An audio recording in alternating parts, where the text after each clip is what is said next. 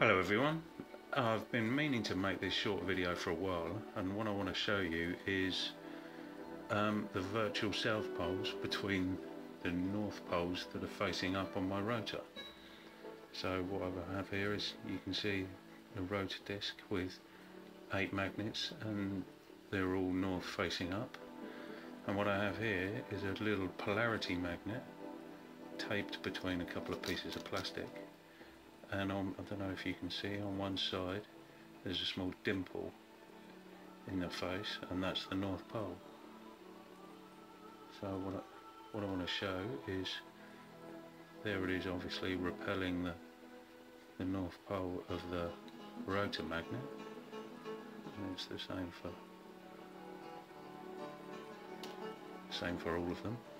And if I put the same north on this magnet right directly in the middle, as you can see there, it snaps down.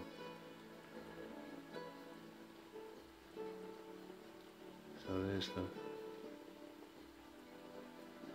you can see repelling, attracting, repelling, attracting, etc, etc.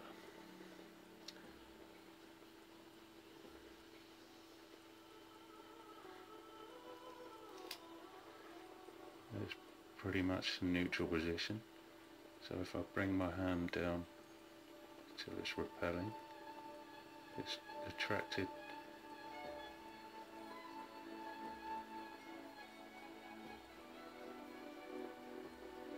And the virtual south intervals feels a lot smaller than the large field of the North Pole. So I imagine there's a thin slither of South Pole extending up.